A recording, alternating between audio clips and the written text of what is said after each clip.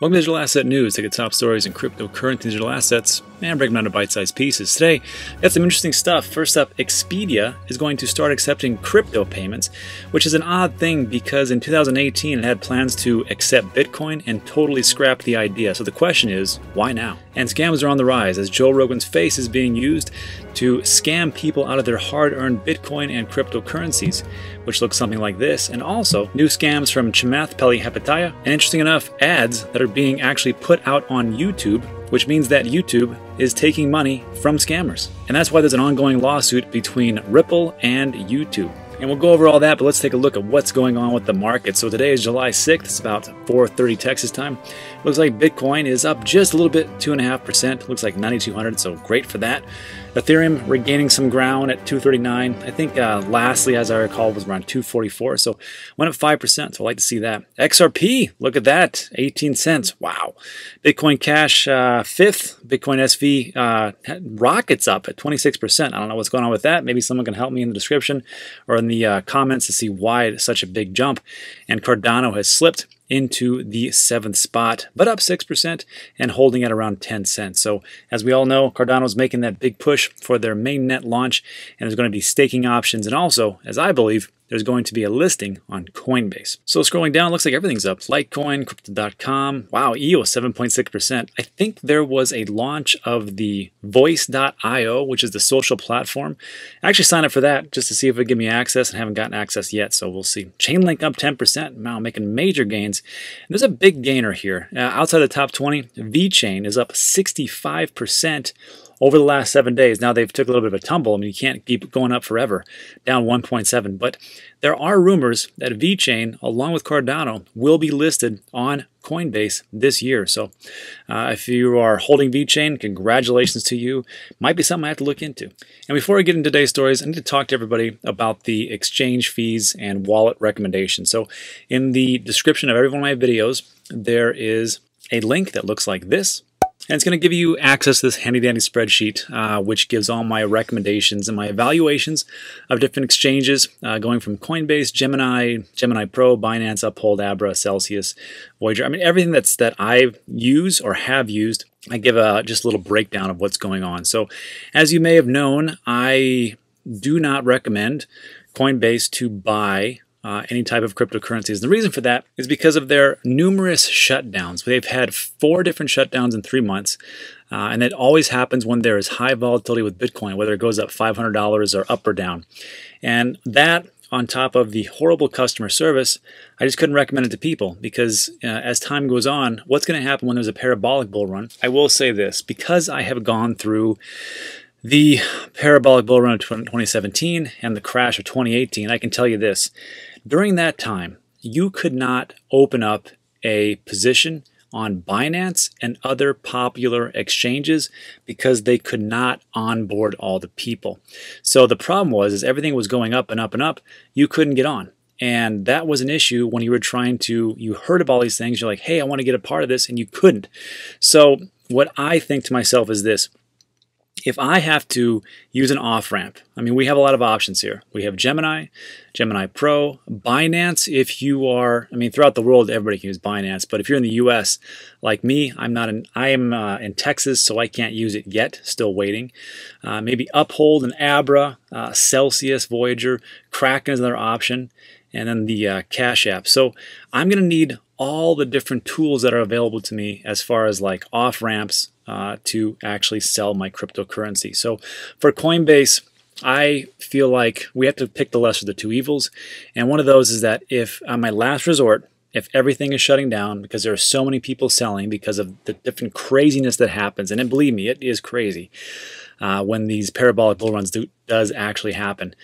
Why would I not use Coinbase if I need to have an off-ramp? True, the customer service is awful. True, there's different shutdowns and whatnot. But if it stays up and it's available to me and it's the only thing that I have and I have to use it as a last resort, I need to be prepared, and I think you should be prepared. So I'm going to list Coinbase as an off-ramp only. It's up to you if you want to use that exchange to actually purchase cryptocurrency digital assets, but I would highly recommend about not doing that.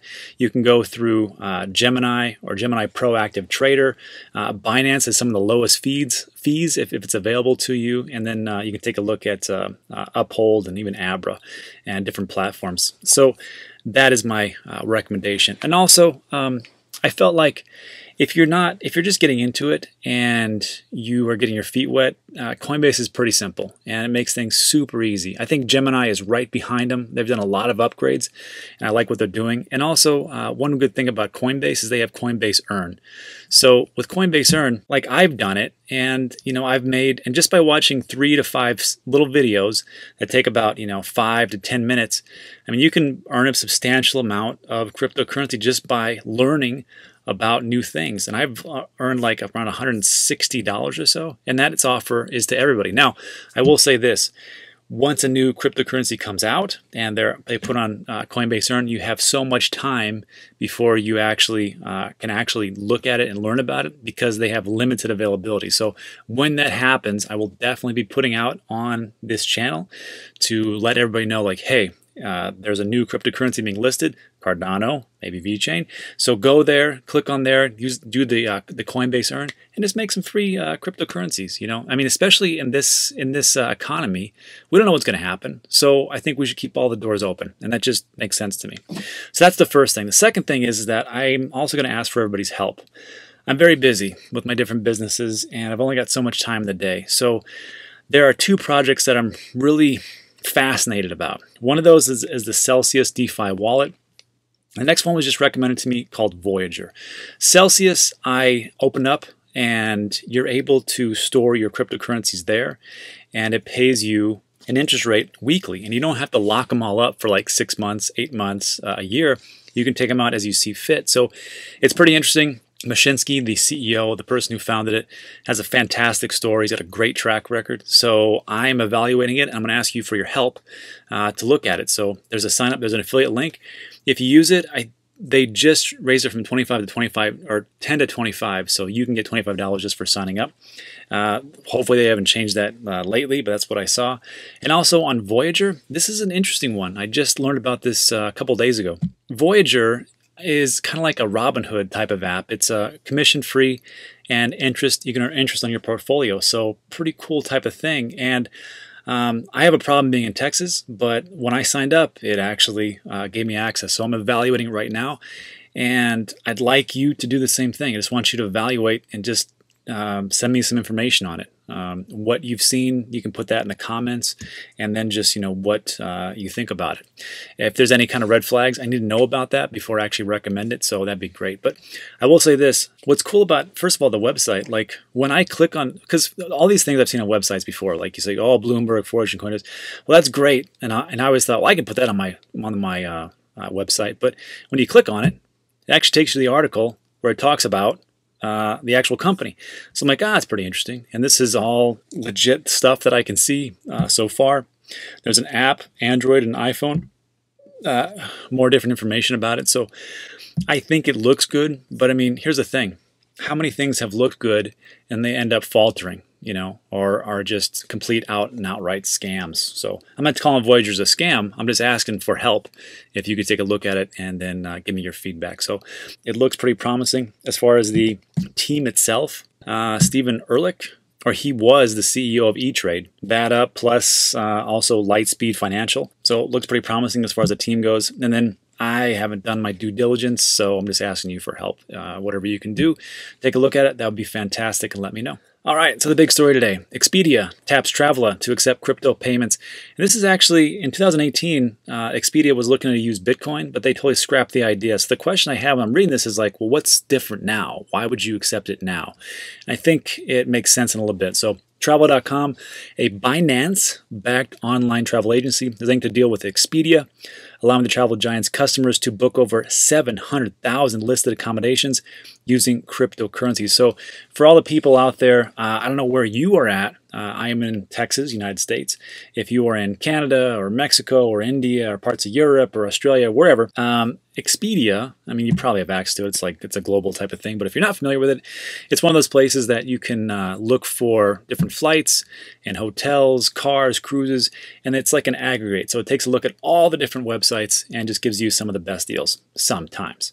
And it's works out pretty well for me. I've used it before, and it's got a lot of people using it. So when I see these types of stories, I'm like, this is what will drive mass adoption.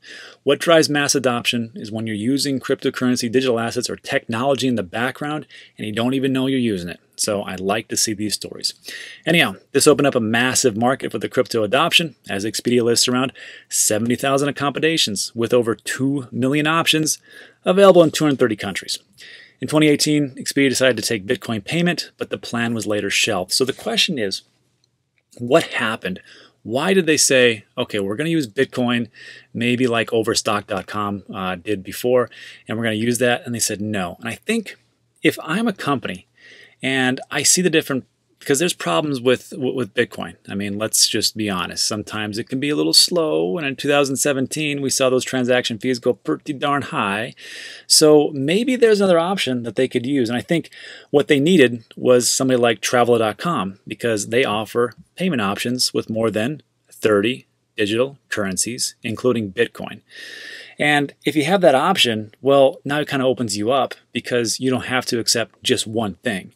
Even though Bitcoin is the king cryptocurrency, obviously, you have the option of using something else that some other person might want to use. So why don't they just accept that? So Juan Otero, the CEO of Travela, also pointed out that it is difficult to integrate crypto payments options on Expedia given the complexity of its existing infrastructure. So real quick, let's take a look at Travela. I've never heard of this place before, but it looks pretty interesting. So you can do the same type of thing, just payment options and integration. So my question was, well, what are these 30 different type of cryptocurrencies? So if we click on the dollar amount, you can use all these different things: dollar, pounds, Canadian dollars, New Zealand dollar, Indian rupee, Vietnamese dong, and on top of that, cryptocurrencies like Binance Coin, Tron, Neo, Waves, Digibyte, Bitcoin, Monero, NEM. I mean, everything you can think of that you'd probably want to use is right here. So I can see why Expedia wanted to integrate with Travela, because they go, look, if we have to just use Bitcoin and people want to use something else, that's going to be a little difficult. So let's get something that can integrate via an API and make things faster, easier, better. Makes sense. Anyhow, I was kind of astounded by the history of Travela, because it states here that Travela was founded in 2017. Imagine in 3 short years, you're able to partner with a billion-dollar company and really get things going. That's amazing. So, founded in 2017, Travela also partnered with other travel portals to bring crypto payment options on them. Last November, they started partnering with Booking.com. Again, I had no idea they did that. That's amazing. Booking.com, another huge type of industry that allows for the same type of thing that Expedia does. It's a little bit different format. But again, they have a lot of different members, a lot of people on their websites, so this is also good. Other big accommodations, booking platform with over 90,000 listings facilitating crypto payments. With that, the company saw a revenue rise of 33%. So I'd like to see these stories, and this is the type of things that I'm looking for moving forward as far as mass adoption. All right, let's move on. Next up, scams, one of the bane of my existence. I really hate them, and it really hurts to see these people get screwed out of their money. Anyhow, so this Bitcoin giveaway, scammers impersonate Joe Rogan, and they grab Bitcoin from victims. So I know what people say, the majority of what people say is, how can people get scammed out? How can it be so stupid to fall for this? But you have to understand, there are varying degrees of people who are in this space, and varying degrees of gullibility, I guess you could say. So if you're new, you're like, well, maybe this is how it is. I don't know what cryptocurrency is, and they just give away their crypto. And I got to tell you, I did a poll on my channel, and we got over around 800 or so respondents. And out of those 800, 40% of people said they had gotten scammed out of their money. So, I mean, 60% of you, congratulations, you didn't. But, I mean, things become so much more advanced and so much more difficult to understand that these scams are really becoming a big problem. It's why we do Scam of the Day. It's why we help out the community. So this new tool, I think, is going to be huge. So let's get into it. So Whale Alert, the Twitter bot tracking large crypto transactions, has reported that over the past 4 hours, 2 Bitcoin transfers were sent to confirmed crypto giveaway scammers pretending to be U.S. comedian Joe Rogan. The victim sent 1.7 Bitcoin, which is 16 grand. So just for context, this was put out today at 11:28. Now it is it's 5 o'clock now. So how much more have they garnished? Who knows? Because right now, that's a pretty good day for any scammer. 16 grand. You don't have to fool everybody. You just got to fool a couple people. So Whale Alert now is tracking this.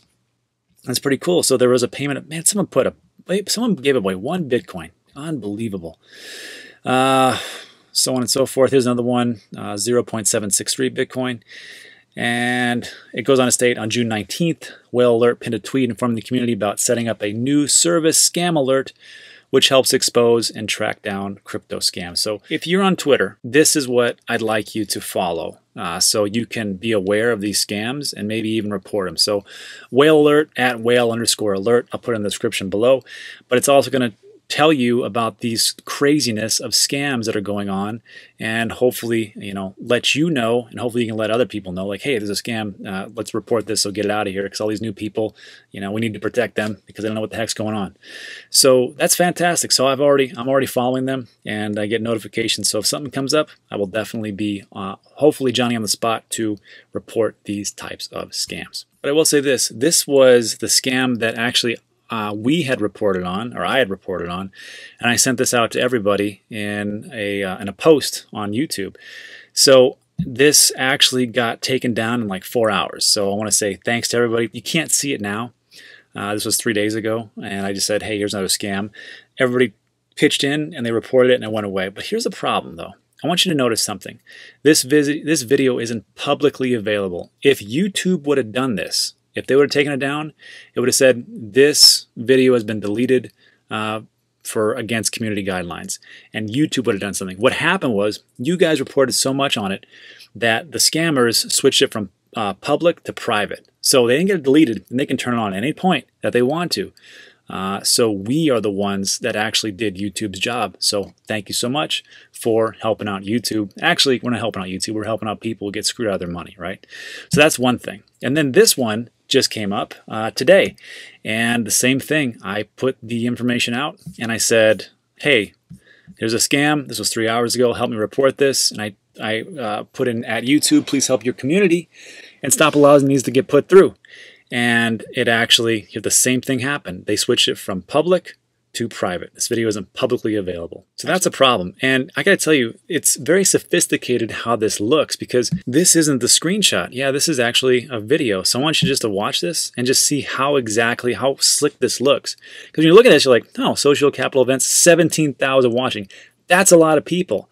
And you can't really see it, but on your phone you can. You just got to scan this thing, and it says, hey, send us 0.1 Bitcoin. We'll send you 1 Bitcoin back. And it just looks very integrated, very easy to do. But I mean, if you have 17,000 watching, how many people do you think actually got screwed out of their money out of that one? Pretty much. More info on CHAMATH or cham-bitcoin.com. Just unbelievable. And then this was actually sent to me by a subscriber. This is what really gets me. Okay, so I do advertising, I do marketing for my business, and I also do YouTube video ads. And when I see this little thing that says ad, that means that these scammers went through the process of going into AdWords and putting their video in, which was reviewed, mind you, by YouTube, because everything has to be reviewed either by computer or by something else, or by human intervention. And they said, yeah, that's fine. You can put this out, and guess what happens? So that goes out, and it gets put into your feed, like this happened here for this person. And when it comes up, they're like, oh, it's an ad. And you click on that. Oh, 5,000 giveaway. Oh, Jeff Bezos, he got a lot of money.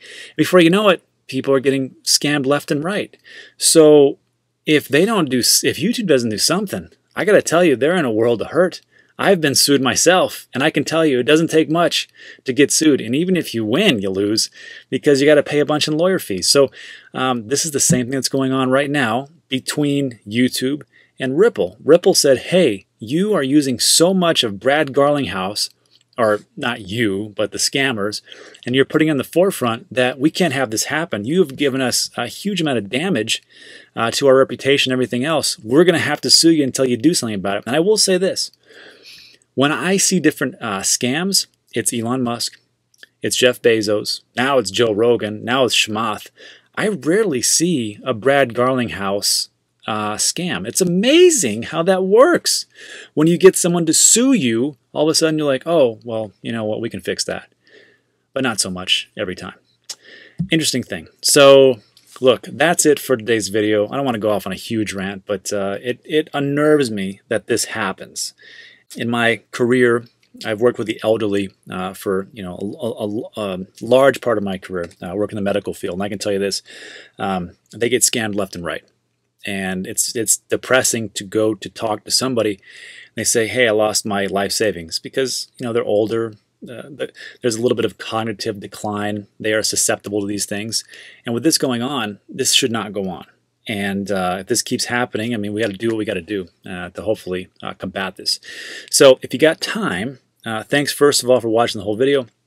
Second of all, if you have time, let's go over Scam of the Day. So if you don't know, Scam of the Day, we started this back in January because of the same thing we just talked about. And we did pretty good. We've gotten rid of a lot of things. However, there's just one that's just sticking around.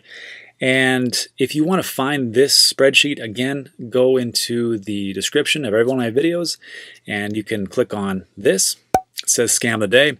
Click on that. It's going to take us handy-dandy spreadsheet, and just go to the very bottom, and this is what we got. So, again, there's the latest one that we had actually got taken down, the Kylie Jenner interview. And again, it's the same thing. I'm going to click on this. This one's done, but again, this video is private. It wasn't taken down by YouTube. They just switched it from being public to private, so whatever. But there is one that is hanging around, and if you could help me out, that'd be great. This is the Jack Dorsey interview, and same thing you can see, right?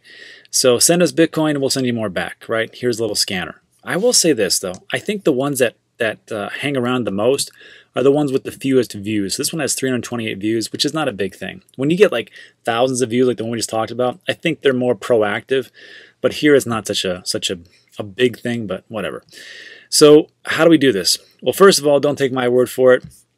Look in the comment section and then just see what they say. Maybe these people are just haters. Maybe AllRightSoft is just a huge hater of tweeting Jack. So that's one thing. That's a red flag. But what we're looking for is an asymmetrical giveaway. So in this one, no one's sending you free money. I'm sorry to tell you this, but you're not special. No one's going to give you free dough. So what you can do is you can downvote it like I've done like 20 times. Click on those 3 dots, report, and just say, hey, you know what? This is spam or misleading. It is a scam or fraud. And then you just click next and say, hey, this is a scam. And maybe you can spell better than I can and just report. Say whatever you want to, and then that's it. So that's all you got to do. And if you could do that, I'd really appreciate it. I don't think this one is such a big thing, but when the big ones that I see thousands of views get coming by, I will definitely notify everybody, and hopefully you can help me out. So that's it. So I want to say thanks a lot for sticking with me through the video. Thanks to all the supporters. Level 1s, love you guys, appreciate it very much. Level 2, AllRightSoft, Win Mullet, myself, who else, Dave Plummer, Grant Sharman, Bruce Wood, Baking Benjamins. They do the Tezos baking if you're into Tezos. Noah Flippin Vegas, Martin Lewin, Michael Ralph, William Howell, Crazy Crypto Canuck, Tessie Ryosaki Positive, Truck LLC, JC Durex, Matt Slack, John Miller, The Office, El Merg, Michael Jeffrey, The Kel Show, Andrew Herrera, Terry Prosperi, XRP Carolina, Whatever AE, and Hero Soap Company. And then just real quick, scam alert. I am also a part of a scams. My email is dandigitalassetnews with an S at gmail.com. You can find that in the description. There's somebody sending out emails, dandigitalassetnew@gmail, and they're just scammers wanting to do some kind of trading challenge or something. I don't do trading, so that's stupid. I'm not that trading is stupid, just that I don't do it, so why would they say I'm doing it? So just avoid them like the plague. And that's it. So thanks a lot for watching. See ya on the next one.